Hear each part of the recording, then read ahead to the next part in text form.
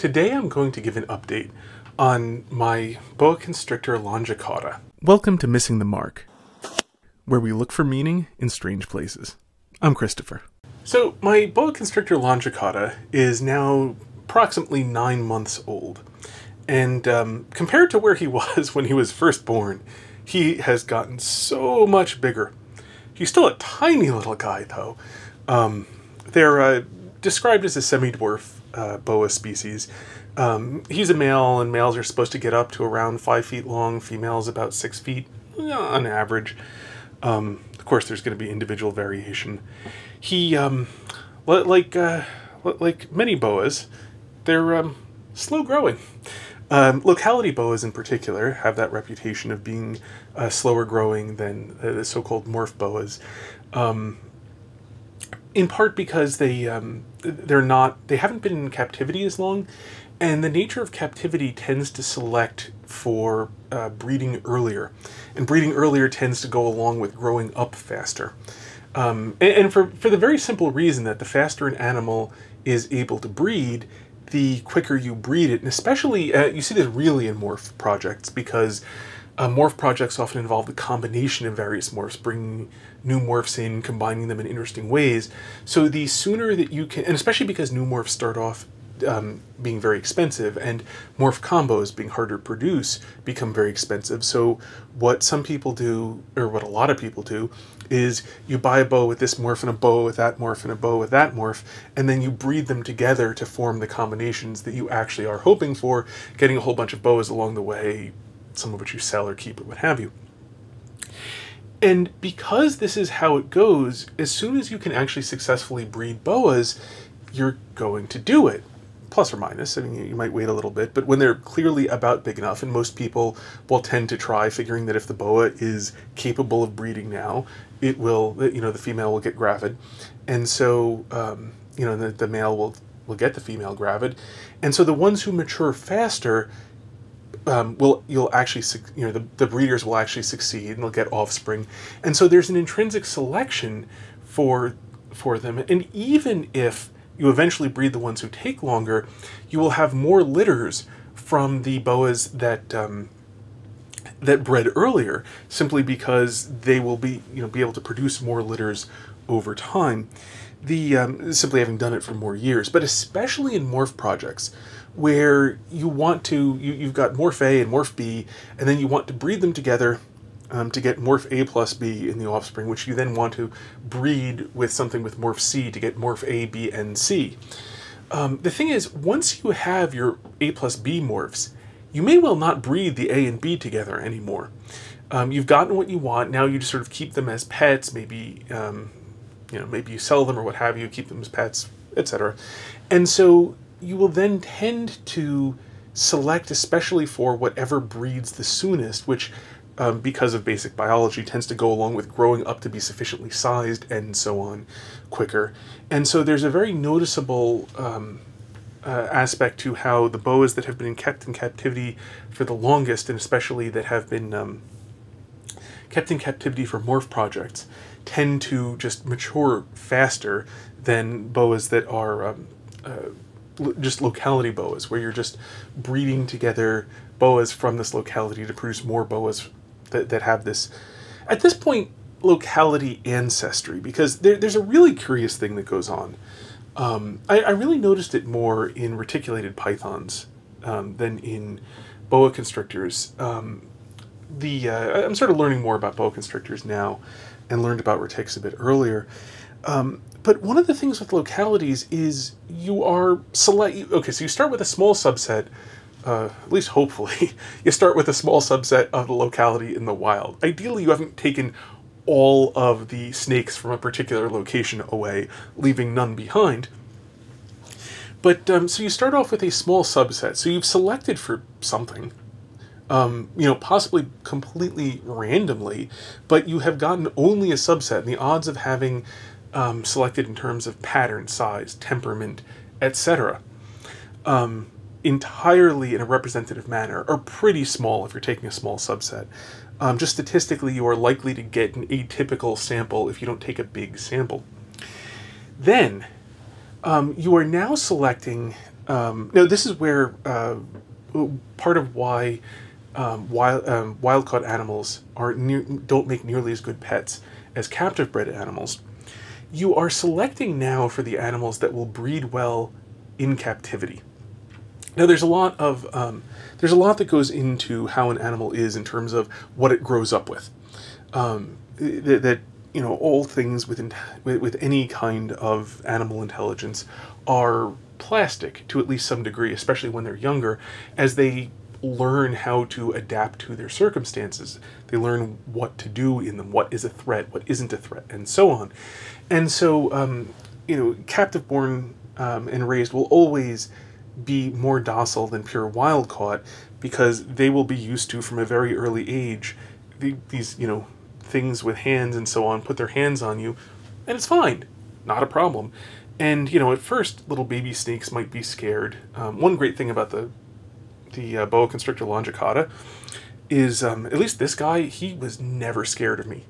I mean, he was occasionally scared in the sense of he'd like curl up and be a little, be shy, but he was never defensive. He was never so scared that he needed to bite in order to protect himself.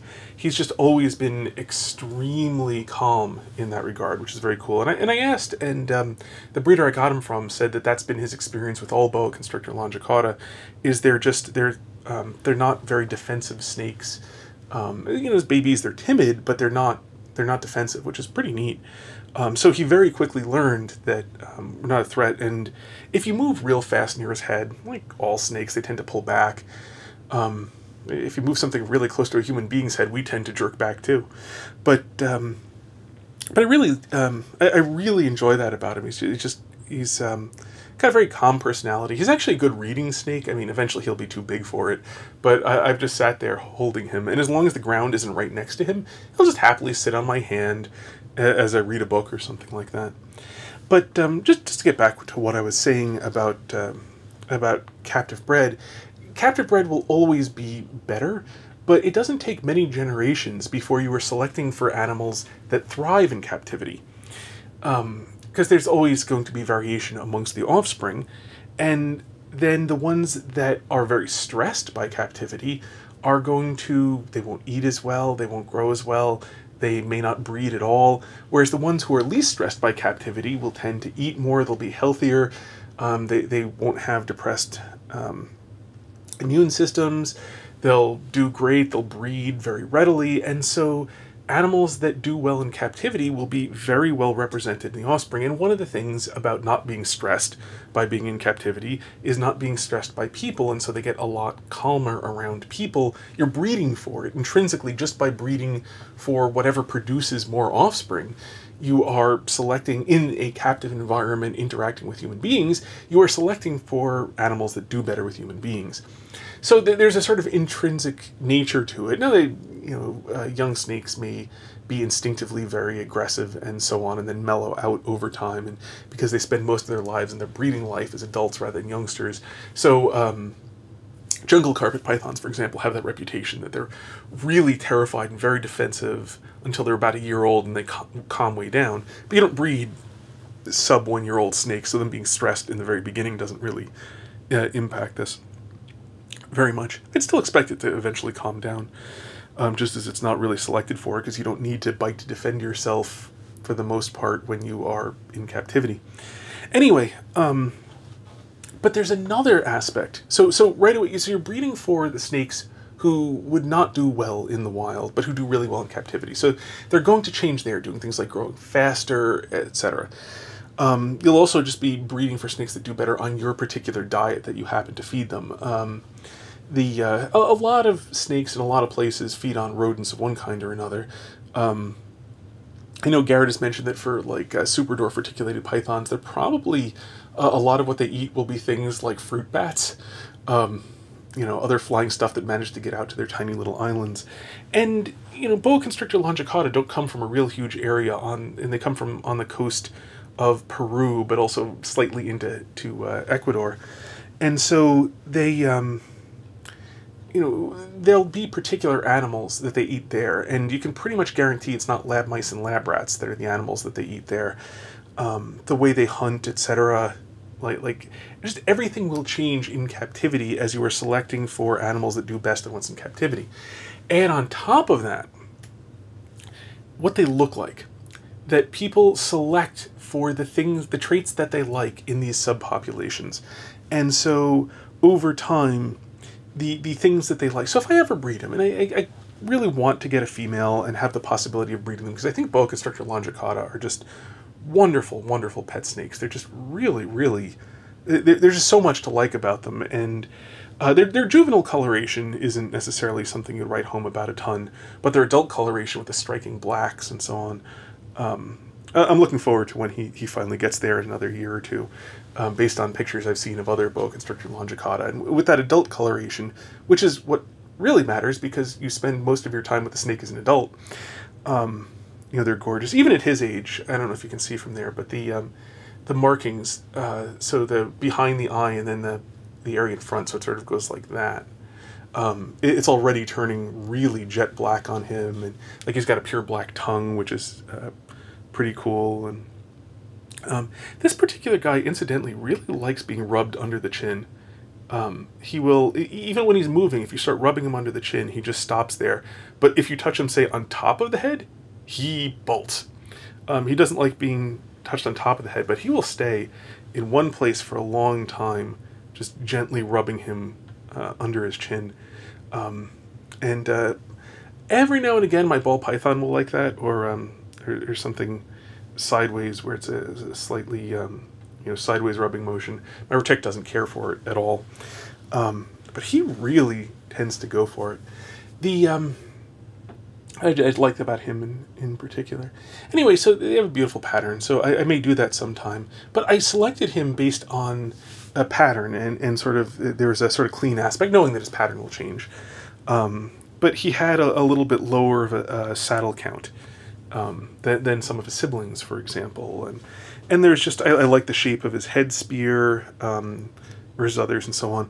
And this is selecting for it, and over time you will change the look of it. You can see this, incidentally, really clearly in the heavy selective breeding that's been done in jungle carpet pythons, where among the best, you know, most popular jungle carpet pythons, they have brilliant yellows and jet blacks that really stand out from each other with a pattern that just sort of calls to you from across the room.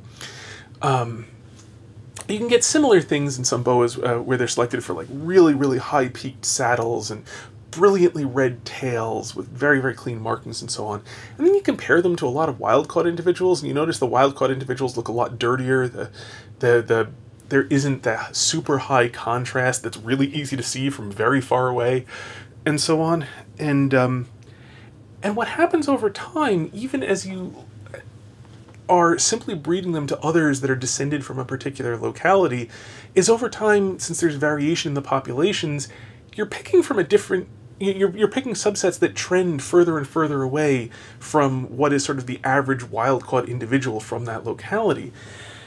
And so there's a really curious sort of aspect to the whole locality collection thing, that unless you're constantly importing wild members and possibly, you know, eventually like stopping, you know, cutting short the bloodlines of that have been in captivity for a while, over time your captive populations are going to trend away, and in animals as variable as snakes, as their patterns are quite variable. Like look at a bunch of sibling members, and they can look pretty darn different.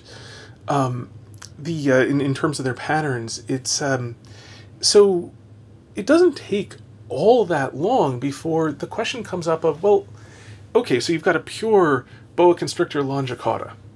Okay, but like, what does that mean, really, given that it's not like you have something which is identical to what came out of the wild? It's been bred for many generations. Now, boa constrictor longicauda, I believe, the original specimens, and there haven't been new specimens for a fairly long time, were something like 20 years ago.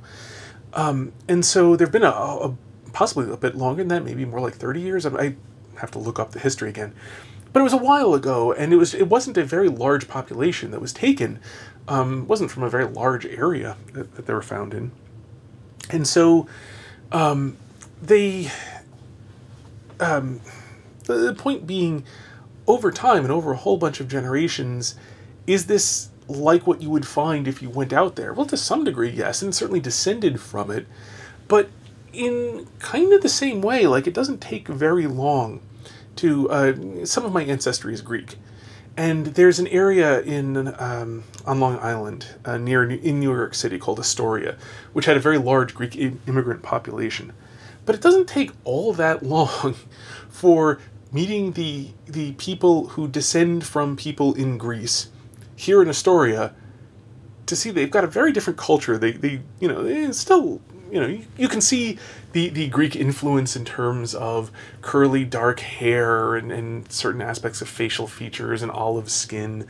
I don't have the olive-colored skin. The darker, more tan skin, even in the absence of sunlight. I didn't really inherit that part, unfortunately.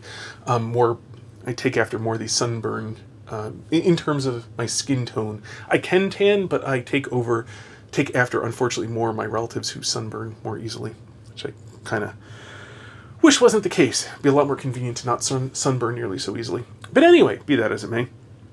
Point being, that even when you look at like my pureblood Greek relatives, yeah, they look like other people because they're only one generation removed, but their culture is very different. And in kind of a like manner, not that snakes particularly have a culture, they're mostly solitary animals, plus they're animals. But you can kind of see that analogous thing, that once you isolate a subpopulation, it will over time change in different ways than the original population. So what is it? So I am not much of a purist when it comes to whether you're talking about super dwarf reticulated python localities or whether you're talking about boa constrictor localities. I'm not a purist in the sense of I'm not after a pure representation of what is in the wild. I think there's a lot of sense in keeping the bloodlines separate, not breeding other things in, passing them off. I think they're for reasons of simple honesty, not like breeding them in and passing them off is good. And it has been, I'm not against crossbreeds myself, but there's a problem with crossbreeds, like breeding a boa constrictor longicauda to something else, is that they may look enough like the original that people who don't know better will assume they are pure-blooded originals, and then that will dilute the ancestry for people who do care very much about that sort of thing.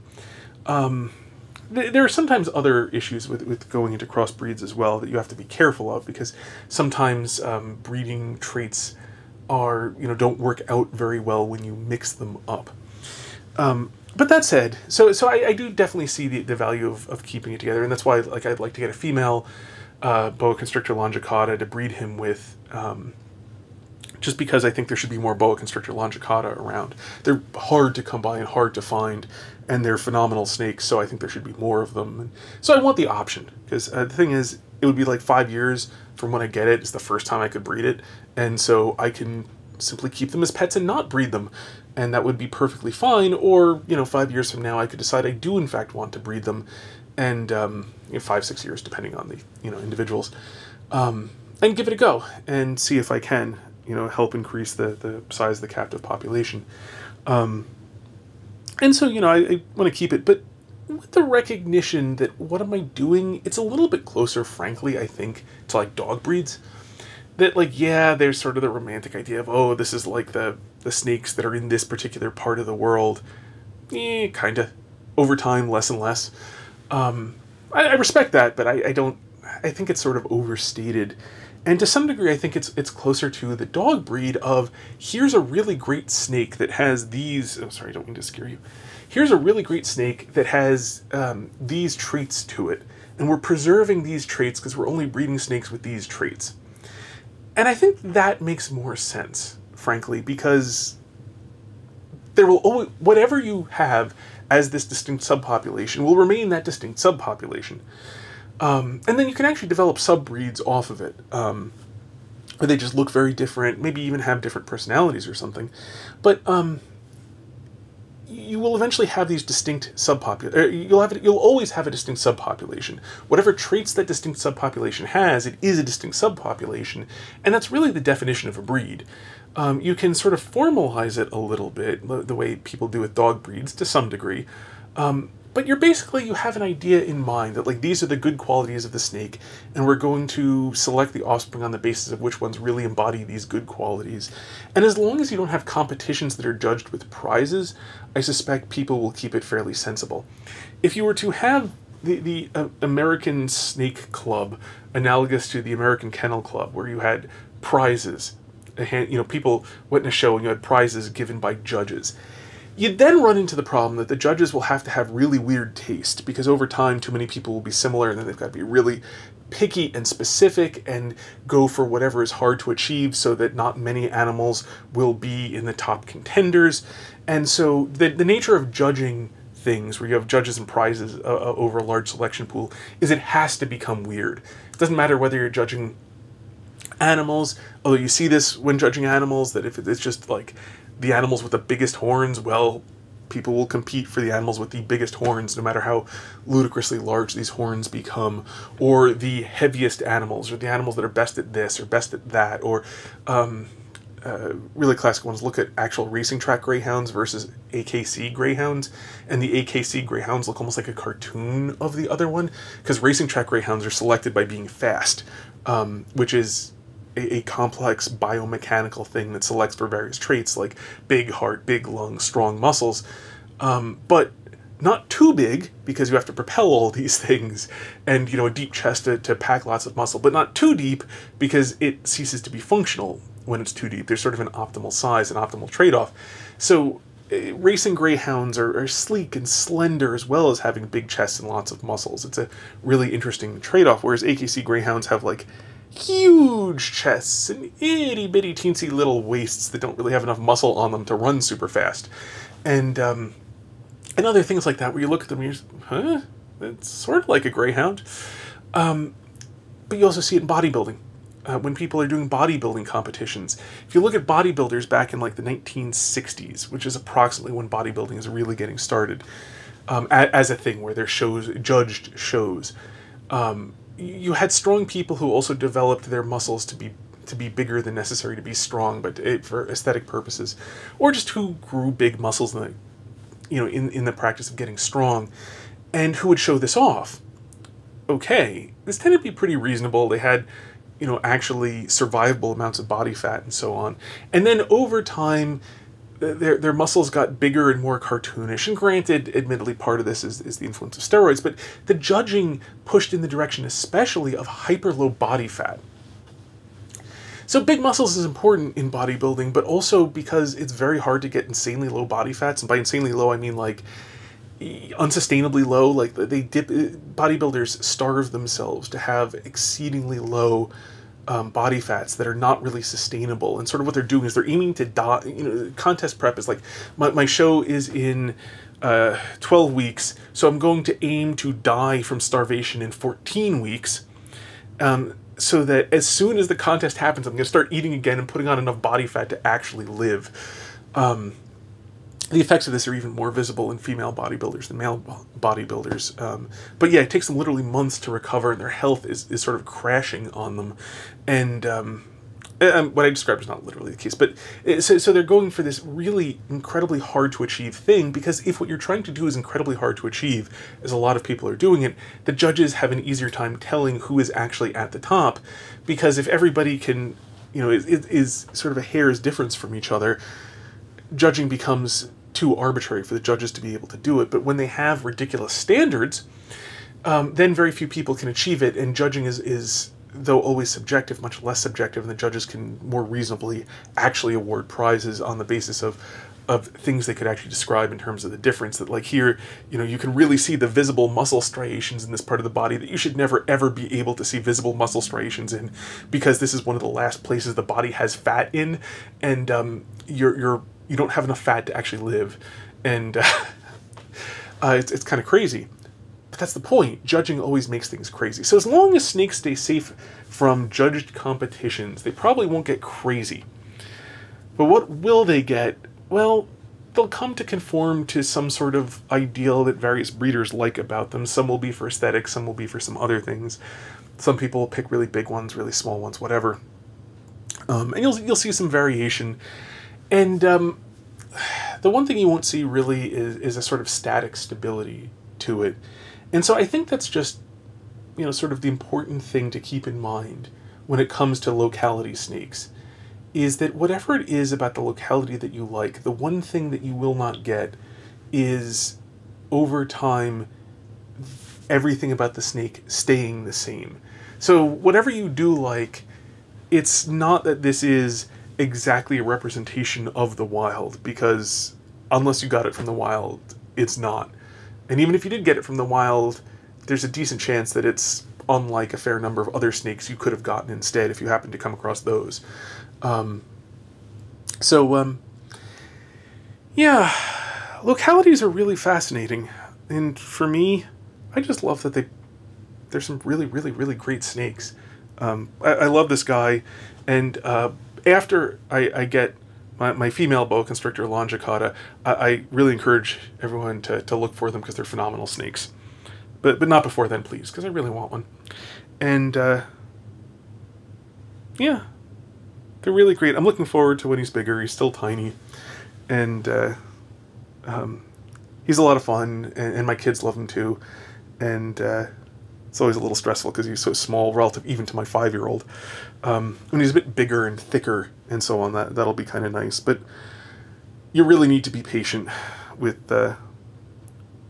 They don't grow super fast. Right now he's, if I can get you to stretch out a little bit, if you can see him, he's somewhere in the neighborhood of about 2 feet long, approximately.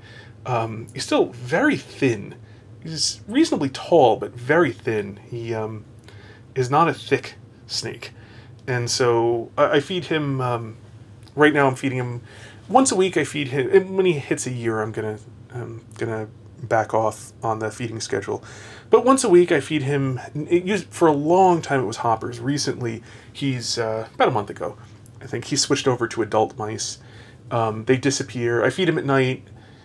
But the adult mice, I can see a bulge in him the next morning by that evening, so within 24 hours you cannot tell at all that he ate recently. So it's a nice small meal that he's never regurgitated or anything like that. Always seems in excellent health. There's his sides, you can feel the muscle and ribs right there. He doesn't bulge up in anything, so I don't it's a little bit of a fast feeding schedule, but because I feed him very small things, and actually even with hoppers, what I ended up doing was I got a bag of hoppers, and then but there's a bunch of variation in what's considered a hopper. So I started with the smallest of the hoppers back when he was only about 6 weeks. I got him when he was 7 weeks old, I think. Something like that. 7, 8 weeks old, or 6, 7 weeks old, I think. Forget exactly. And so, anyway, so I started with the tiniest of the hoppers, and then eventually worked up to the biggest of the hoppers, because, as I said, there's a range, and that was over the course of, I started with 24 hoppers, so over the course of something like that, 24 weeks.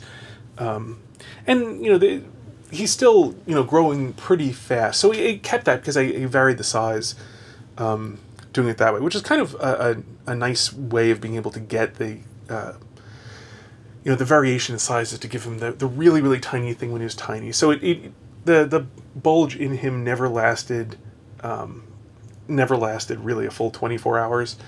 It was always gone nice and quickly, so it was a nice small meal. So far, that was what the breeder recommended to me, and it's, once a week for boa constrictor longicauda is a little bit on the fast side, but for a neonate under a year old, it's not unreasonable. It's not, that's not a power feed, one small thing once a week is not a power feeding schedule. And so I did. He's been growing very nicely, seems to be in good health, not fat, not emaciated, growing nicely, but still nicely for a snake that grows slowly.